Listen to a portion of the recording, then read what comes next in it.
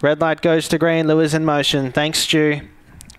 Set for a start. Favourite in box number 2, Who's Got Cruise. Ready?